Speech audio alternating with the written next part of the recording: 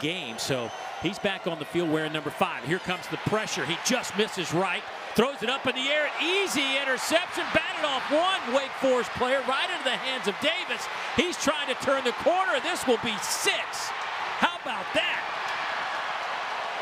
30 yards on the return for Kobe Davis, the 5th-year senior. You talk about a slick football being the case, and probably should have been an interception the first time, but it's tipped up, and you see them be able to, Kobe Davis be able to come up with that interception.